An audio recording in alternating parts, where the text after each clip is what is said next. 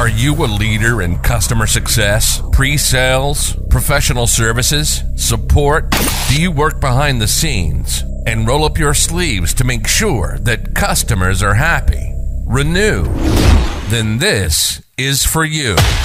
Welcome to the GSD Podcast. Welcome to the GSD Podcast. Getting it done. Services, success, and software. We'll talk with the pros that have been in the trenches, getting service teams off the ground, launching new types of groups to service customers, or running agencies that don't have a product attached to it. For the pros, by the pros. This is the GSD Podcast, and this is your host, Jeff Kushmerek.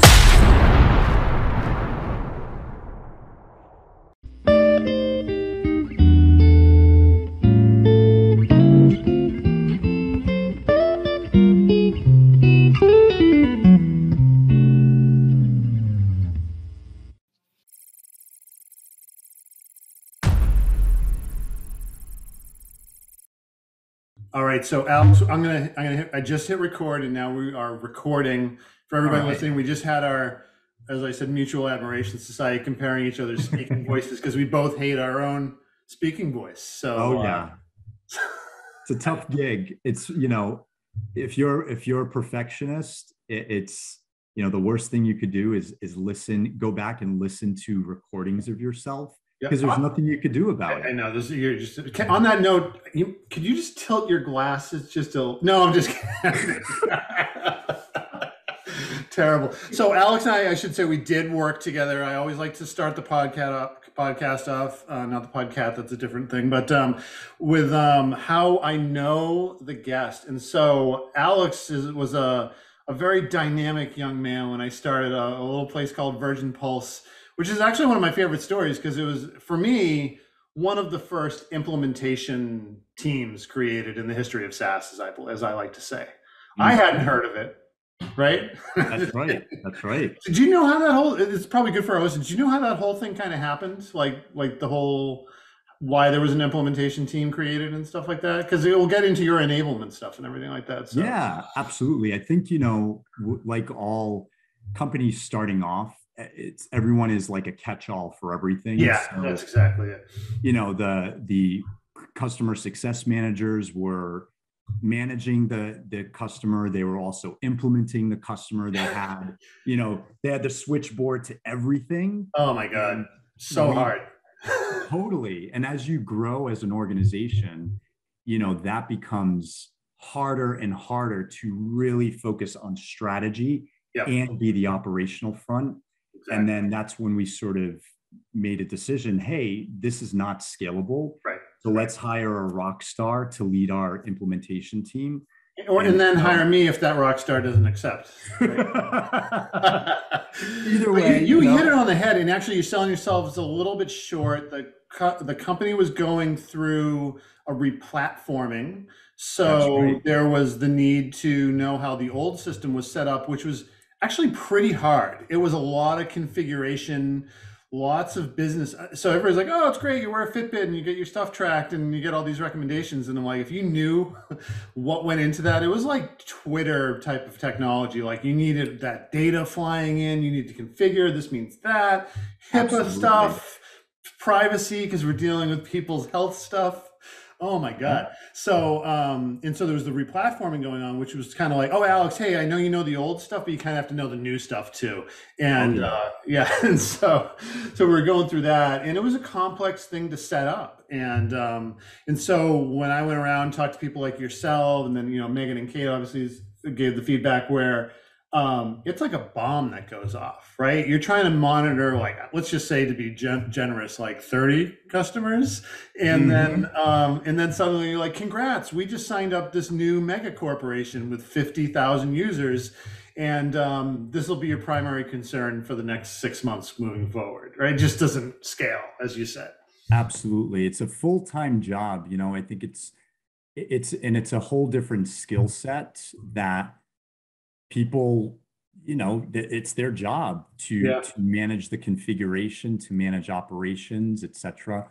Yeah. And I think, going from a small company to a larger company, it's a common thing where the customer success manager is a catch-all, right? And so ensuring that as you grow, you sort of have those different buckets, like someone in a team specifically responsible for operations, and then a specific team responsible for managing the strategy of the customer. Absolutely. And you can focus on the strategy and the renewal and the advocacy and all that stuff. I also, there's so many findings, like, so on the catch-all, that's for people who have heard me speak about this before, I call that Project Pangea, right? It's the supercontinent, right? And then you suddenly need, okay, it's time to do some continental drift here, and now North America becomes onboarding, and then there's stuff like that. But I also found, and tell me if I'm wrong here, I think there's a distinct personality difference between the onboarding and let's just say implementation resources, and then the CSM type of resources, right? Where I found that the CSMs are like the huggers, the people persons, and implementation more like, it's been great knowing you these 2-3 months. If things go well, we never have to talk again.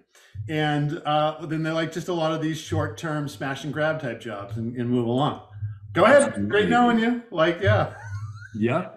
I think you need a good cop, bad cop, and even that's kind of putting it a little aggressively. I think at the end of the day, we all want the customer to succeed.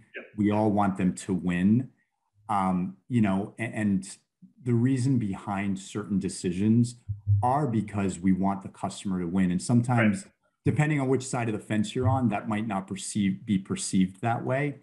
But I think, having a team focused on what can you and what can't you do operationally is important, because then as a customer success manager, you can sort of, I worked with this team, they are experts in this, and unfortunately we can't do this right now, but we are going to prioritize it to make it a capability, right? Because if you sort of start Frankensteining everything, I'm making that a verb.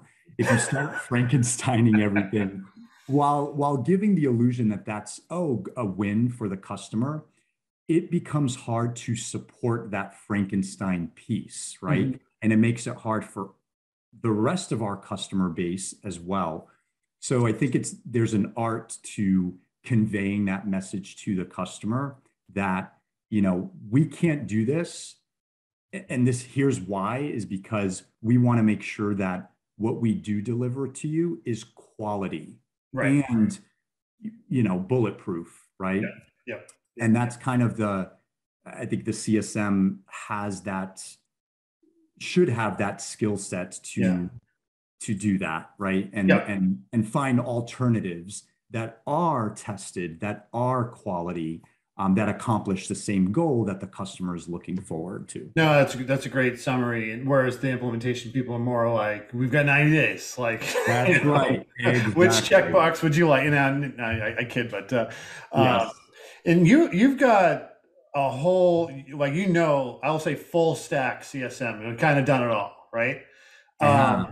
So now you're in this enablement role, and so like we joked about before, talk to me like I'm a 5-year-old and tell me exactly what you're doing with this enablement role these days. Absolutely. So, I've been in a customer success capacity for over 20 years combined, and about 7 years in a leadership role on the enablement function. So, I think enablement, traditionally, I think a lot of people think of enablement as sort of the baking soda, right? And I use the baking soda. I know.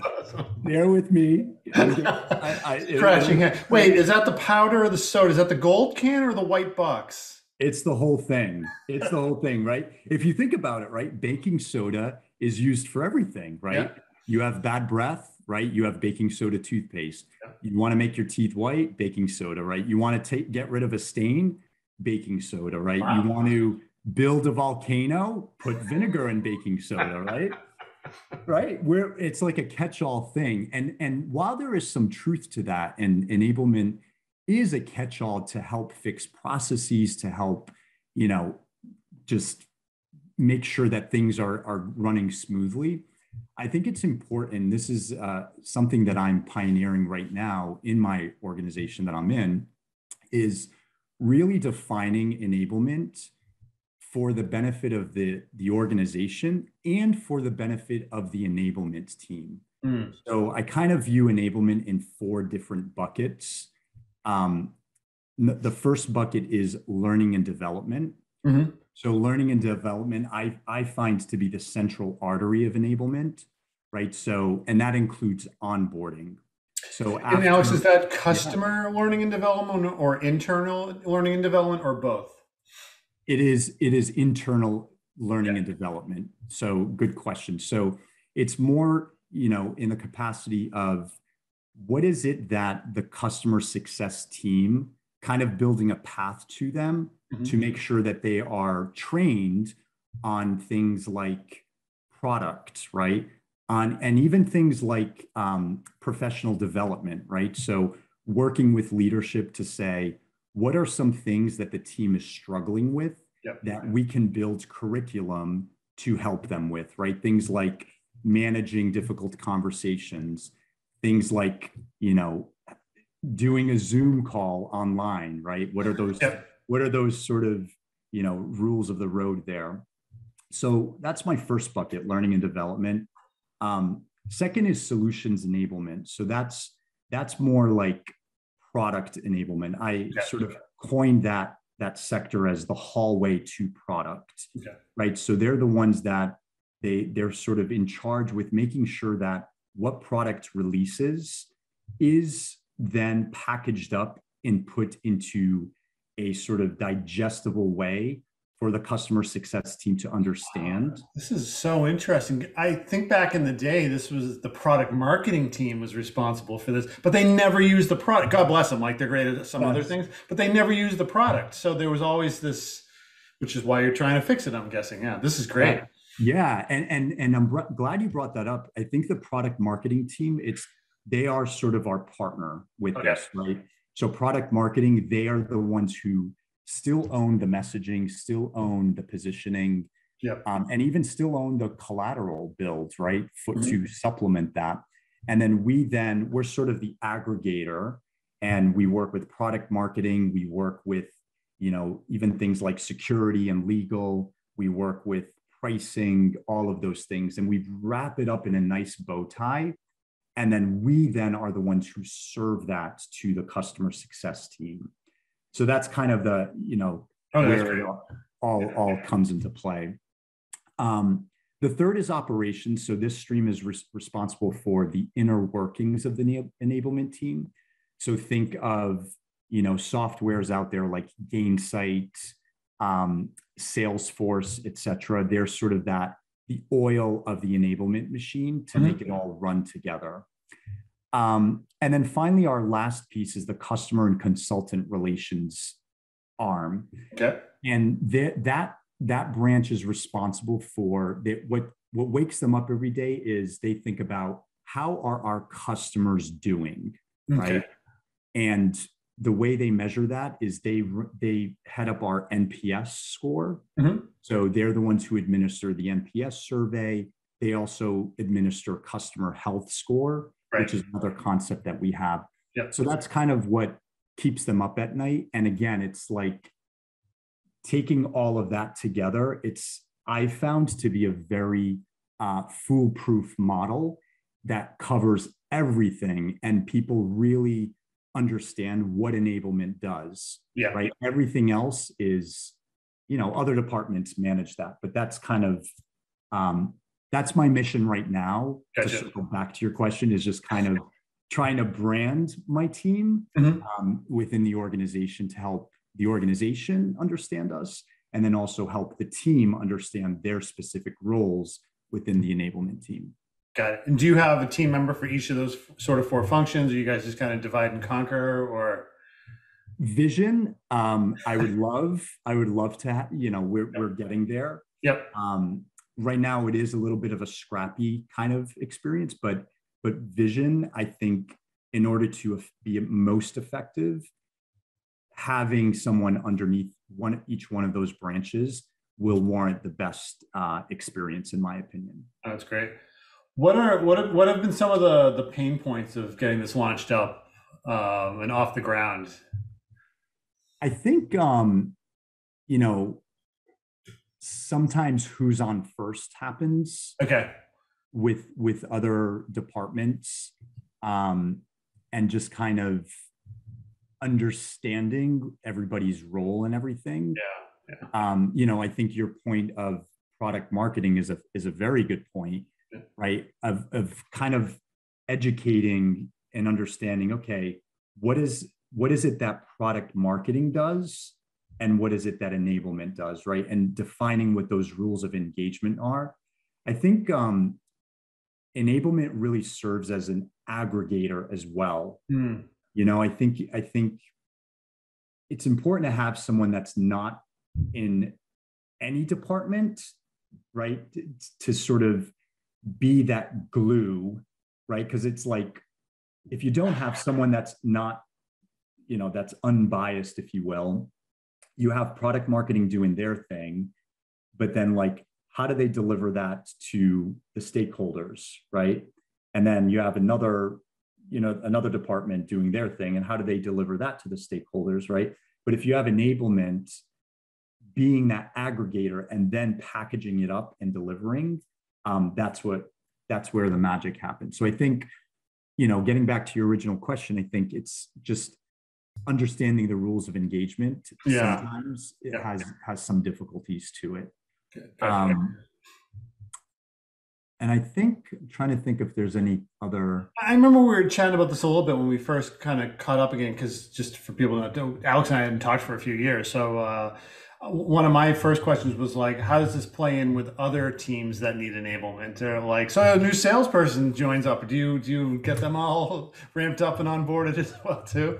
Sorry, I'm laughing because I know the answer to that one, but yeah.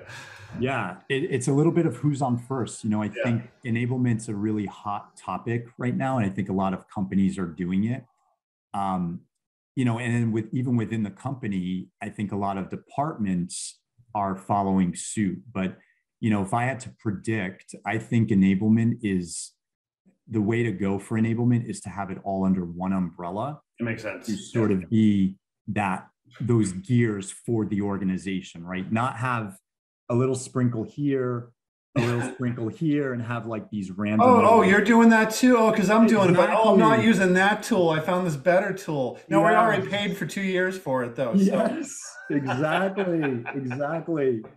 Yes, it's, having that could lead to a lot of inefficiencies, which is kind of the counteract of what you're trying to do with enablement, which is increase efficiencies. So. I just knowing you and how efficient, that's not the word I'm looking for, but just as much attention to detail that you have. As soon as you were explaining everything to me, I just saw like a massive lucid chart in my head with decision points and things. I mean, because I'm not making funny like that. Absolutely, I think is the way to go about doing that, right? Like there's so many of these things and these actions and decisions that are happening that if you don't have it sketched out, it's going to be make up as you go along, and then that's no good for what you're trying to do, right? Absolutely. I think sitting down, giving yourself time to sit down and think and plan is uber important. And that's something that I gave permission to myself to do, is literally in a notebook, just kind of sketch out the streams and then the responsibilities, and it just makes you feel more confident and comfortable. And talking to stakeholders to be like, here's what it is, and here's why it makes sense, and also in that process testing it out right before releasing, talking to confidants to say, did I miss anything? Is there, and hit me with it, give me the, what about this or what about that? And let's test it out. I did that. And then this was the end result. As things evolve, will the model too evolve? Probably. But yeah, I'm a big believer in just give yourself time to think, you know, put time on your schedule and allow yourself that. I know. Do you ever use Miro, Miro? Oh, it's a great tool for doing that. It's just a big fan because my handwriting is terrible. So if I sketched it, I wouldn't be able to read it. So I'm not kidding either. Like, it's terrible. So I do use that tool. That's for process flows, and I use it at least once a week. Right. Miro, yes, they are. You know, Miro. So you know how Lucidchart kind of looks like very developer-y, like very engineering. They kind of put colors and rounded edges and stuff like that around it, and they've got a lot of templates. It's a great product, and free too. Free for what you're doing. If you need to start integrating and using a lot of things, and you know, maybe it's a little bit more. But I'm not a stakeholder or shareholder. I was just going to ask you, is this brought to you by Miro? Is this podcast brought to you by Miro? That would be a great idea. No, they were a former customer of mine. I onboarded them, or my team onboarded them for a customer that I had, and so I got to know them well, and they were just really. They're, you know, when you meet a company and they're like, probably like what you're discussing, just doing all the right things. Like, God bless the CEO that allowed for this to happen because it's the right way to do it, right? So I just kind of always had that vibe about them. So, there's exposure that you're looking for. There's making sure you get it all down right. What's the big initiative this year for the enablement team? Yeah, there's a few actually. I think, you know, the sort of quick win, I'll start off like I want to make quick impacts where I can. And I think one of them, and for your listeners, this is probably a good tip, is to really review your different communication streams, right? I think we live in a world today, we're so lucky to live in a world where we have so many avenues to communicate with one another. You know, whether you're a Teams shop, whether you're a Slack shop, there's like so many different things you could do, but which is awesome, but also can lead to elusivity and overwhelmment. There's a hot topic in the CS community these days. I'd love to get I don't know if you're just going to give me a guideline, but it is basically, do you set up Slack with your customer? Take a stand out. If you want your weekends, no.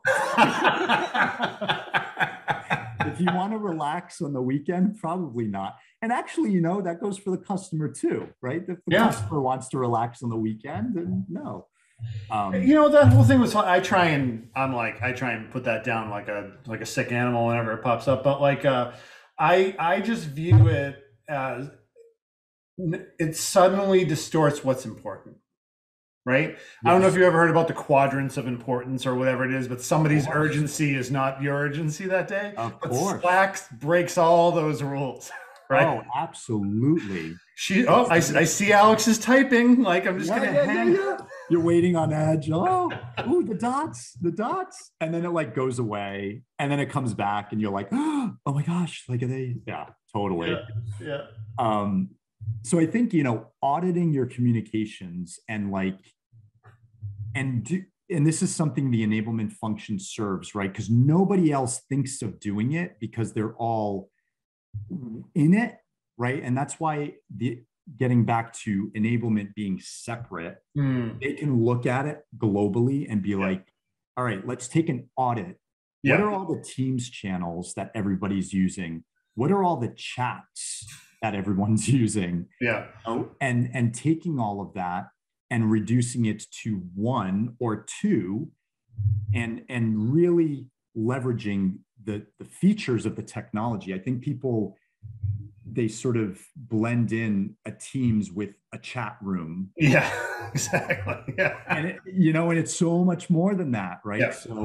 So I think that, number one, that was a quick win for this year that I was able to achieve. And that, that's done so much benefit for the team to be like, okay, this is my one place where I go to exchange best practices with the team. There's another place that I go to get product questions answered, right? And it's not 50 different pings going on. So that's number one. And I think actually on that point, I'm sorry, and these are, non-prepared questions, so I apologize. But you're really sparking my free basing for sure. So I have seen many organizations try and tackle this problem and then making it worse by just creating a voluminous amount of documentation, right? Like, best internal chat thing. I got to go search through the Teams drive or the G drive and pull up the PowerPoint. How does that get worked into the DNA so that people know, like, I go here, or that's the answer is this, or X, Y, and Z?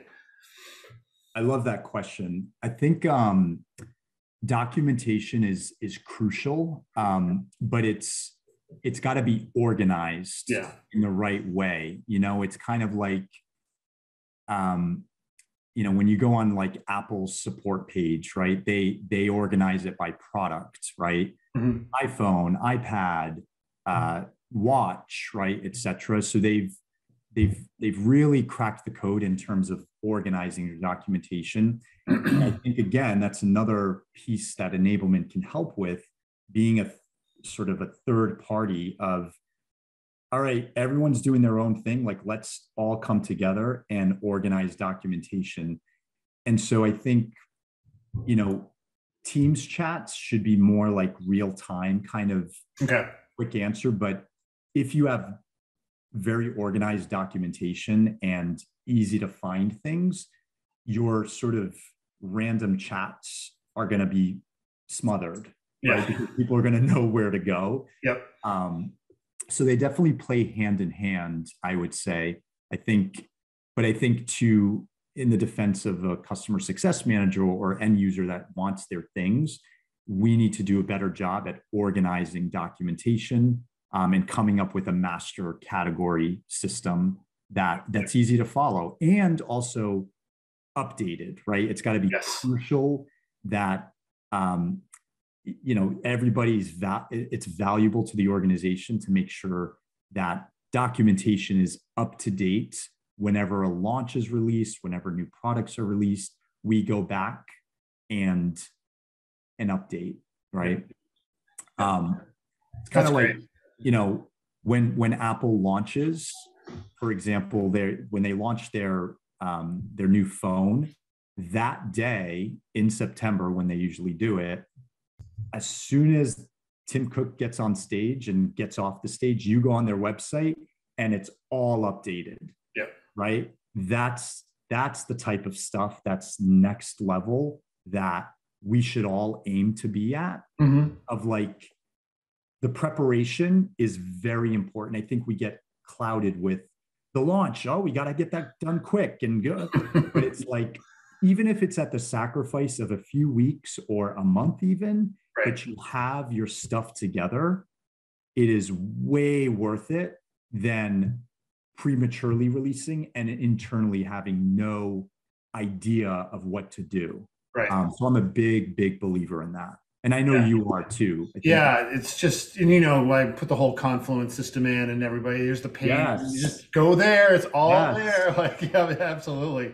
Yeah. And there's just craziness, but it's actually, this kind of can segue into my next question, because I'm imagining, but I'd love to hear back from you, that if I was, the VP or the CCO or whatever, the CEO, and this initiative comes about, I would set some KPIs up that would be, I will know this is successful eventually. No, not saying this year or whatever. If ultimately, right, the internal NPS is high, right? So if all the CSMs were at like, 6s and now they're at 8s or 9s, like great, awesome job, right? Maybe some additional scalability abilities, so you can handle, instead of 30, maybe 40, just throwing those random numbers out. Every company is different. A, did I get those right? And then B, what are some of the other things that you'll know your job has been successful? Love that question too. And I really wish I put this in our Google Doc, but your answers have made me think of these. So. No, this is all stuff that's in my mind. It's funny. Yeah. So viewers on the phone, Jeff did an amazing job with just kind of, or just prepping me a little bit with a few questions. But Yeah, a lot of this is just a really organic conversation. I really appreciate like coffee talk, right? It's just like coffee talk, like coffee talk. Yes. But I think to measure success, I love how you just positioned it. It's exactly how I believe in it as well, is that our customers are the customer success team, right? For CS enablement. So in that, we treat them as customers, and I do a biannual survey with them and measure how we're doing, right? Yeah. And then I also angle it in making sure that I ask questions on those streams that I mentioned before. So how do you feel? Do you feel supported with learning and development? Do you feel supported with customer relations? What do you think of Gainsight or any of the software that we're using? And solutions enablement. How are you feeling that the release process is going, et cetera? So really zoning in on those, and that to me is crucial, and making sure that needle continues to move in the positive direction, and then also making sure that I capture, suggestions, recommendations, et cetera. I think sort of the second little tier to that is we also have a suggestions box that we've built that folks throughout the year can submit suggestions on things like process improvements, training recommendations, et cetera. Because we want to make sure, right, again, treating them like a customer, that we are listening to them, listening to their pain points, and developing projects to address those pain points.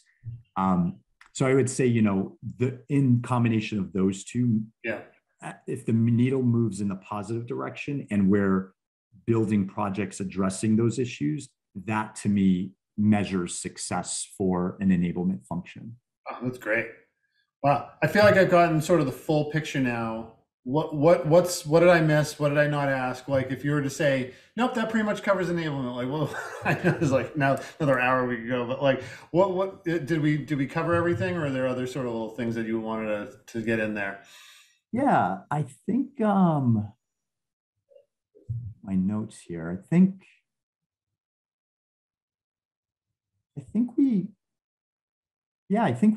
we covered it. I think maybe one thing to double click into is just project management. Favorite subject of mine. Absolutely. I know it is. I can actually everybody needs a little project management in them, right? So. They absolutely do. And I can learn from you on this as well.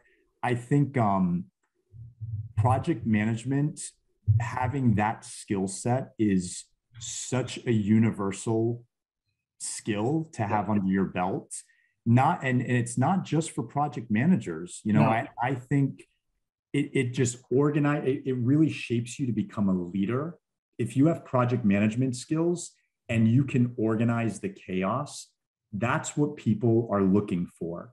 Having somebody that can take noise and bring it down into actionable steps, knowing what the principles are. So that's one thing it's huge, and I do recommend. And there's courses out there as well where this is like project management for CS professionals and things like that. And they're cheap, but they're awesome, and because you need just that flavor, right? As I say, you don't need to know the whole PMP route where you could manage a space shuttle being built. Like you don't need that, right? But that's what we did with bringing Basecamp in at Virgin. It was like customers, they just want to see that you're going to get them from A to Z, and this is the process, and we've done it before, and we're walking you through that, and then just the skills to be able to get there from one thing to the next and stuff like that. So yeah, absolutely. Yeah. And I think, it also protects your team's bandwidth, right? Very much like when, in your world, when you ran implementation, like you knew based on projects, all right, this person on my team has 4 massive things. 4 implementations. They take 90 days to 120 days. So they're at full capacity. They're done. They're full capacity. And I think approaching solutions as projects is similar, right? Because it's like you can only do so much and you can only solve for so much. So I found it very helpful to undergo project management skills so that you can treat each solution as a project and put the time out and have data to support that, to be like, hey, this is great, but we're going to put this on the back burner because we're now working on these we're cooking these 4 other things. If you want the back burner to come here, I got to put one of these on the warmer. Oh, so it's so funny you said that, because that's what they teach in agile project management, right? It's like, or the way I always say it is, probably too old for some people listening, but your mom gives you 4 quarters to go to the arcade. I could do 4 games of Space Invaders. I could do 2 games of Space Invaders and 2 games of Asteroids. It's up to you. Yes. You tell me how you would like to spend this time and money.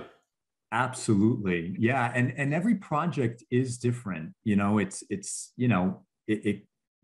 project can be a dime, to use your quarter analogy. A project could be a quarter, right? So like you have 4 quarters that you have in your pocket, but maybe one of those quarters is 2 dimes and a nickel, right? I'm just laughing because you're bringing up old SNL jokes for me, and I'm just trying not to quote them. But yeah, absolutely. So no, but also the other thing is that you're in the ability to break a large task and to chunk it down into small tasks is not for everybody, right? Like, oh, we got this big thing to do. Well, what would be the steps to get there, right? Like high tasks, subtasks, right? It's like.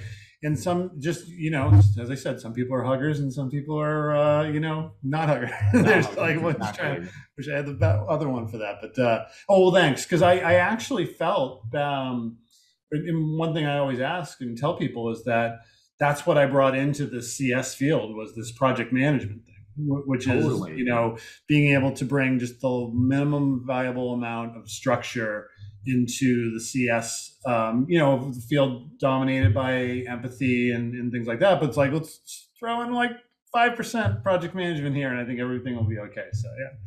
Absolutely. Awesome. Yeah, I think it's universal. It's just the principles of, it's not Six Sigma thing, but just the principles of project management, of thinking through things, right? Getting back to our earlier in the conversation, giving yourself time and permission to think things through and building structure is the principles of project management. And I think, gosh, everyone should just listen in on those skills, because they're just I've never seen a more detailed project plan than I've seen ones for weddings. I'll just leave it on that. But boy, that's a whole different thing. That comes with not just project management, but like emotion and dealing with, somebody else could take, there's something for everyone in this world. That's why there's doctors, wedding planners, all these things. It's and not for me, for sure. I'll take other projects for sure. 100%. So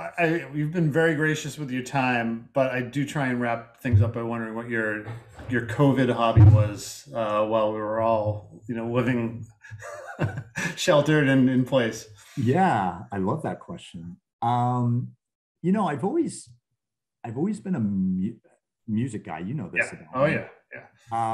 So just music gets me through a lot of things, and there's maybe no hobby per se that I picked up on, but just I guess making sure you had the ability to always just dive in and find more and just exactly. I think I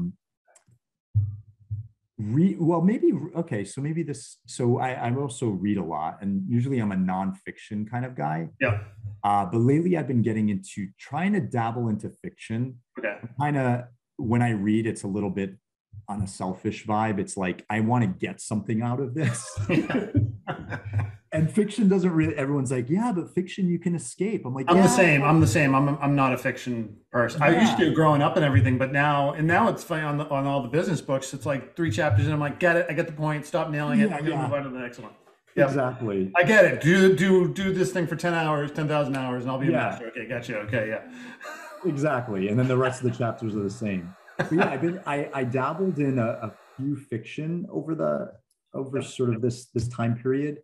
And it's funny, just to double click on this, just recently, Tim Ferriss, who you introduced me to actually, he just published a list of, which I haven't delved into it yet, but it's a list of books for not a list of fiction books for nonfiction readers. Oh, interesting. I actually haven't listened to Ferris for a while. I think he came out with that massive like book that was like the size of the Bible, and I was like, oh man, and I just couldn't. I don't know. I just or I think I switched from Android to iPhone, and all my podcasts went away, and I just never signed up. Yeah. Yeah. So I want to look that up though, because that's yeah. I'll forward it to you. It's an article that he wrote. He has like 5 Bullet Fridays, and I think that was part of it. Oh, but anyways, yeah, I'll forward it to you. I'm gonna go through them and favorite all of them to like I'll add them to my Amazon list. Yeah. And Goodreads as well. Yeah. So yeah, I would say those, and just kind of staying healthy with working out, trying to make that a continuous priority. Mental breaks, making sure that I get some vitamin D, make sure my sleep is on check. Yeah. So yeah, just trying to stay healthy. It sounds like you learned all the lessons from that we used to preach at our previous employer, which is these habits that we're talking about. And just to give you a little up here, so for your listeners, so Jeff, when he started at Virgin, no, this is good. He just went for the gold, and he started a boot camp outside. I think it was like week number 1 or 2. Yep. And it started because I was like, hey, is it okay if I just bring my stuff here, because I don't have enough time with the commute to work out in the morning. and it was so popular. Everybody took it. And like, if Jeff was on PTO, people would be like, no, who's going to run the boot camp? And it was great. It was a highly successful thing, and just a huge testament to just you adopting the values of the culture, the organization, being a team player. It was really, really, really cool. You're too kind, but I appreciate that. I still have good memories. I love the fact that it was in front of like a broken down ice cream factory. Like it just had this very like Thunderdome type of vibe. I forgot about that. Yeah. And actually, here's the irony. That place is now a gym. Yeah. It's a Lifetime gym. It's what if people don't know, the massive, enormo fitness places, which are, they're awesome. But that's awesome. Well, Alex, thanks for being so gracious with your time. We're gonna hit stop here. We'll get all your socials and everything out, but we'll wrap up after I stop on the recording. So thanks so much. We'll reconnect in a year on this, and we'll find out how the initiatives have gone. And just hold on one second. I'll just stop the recording here. So yeah. Thank you, Jeff.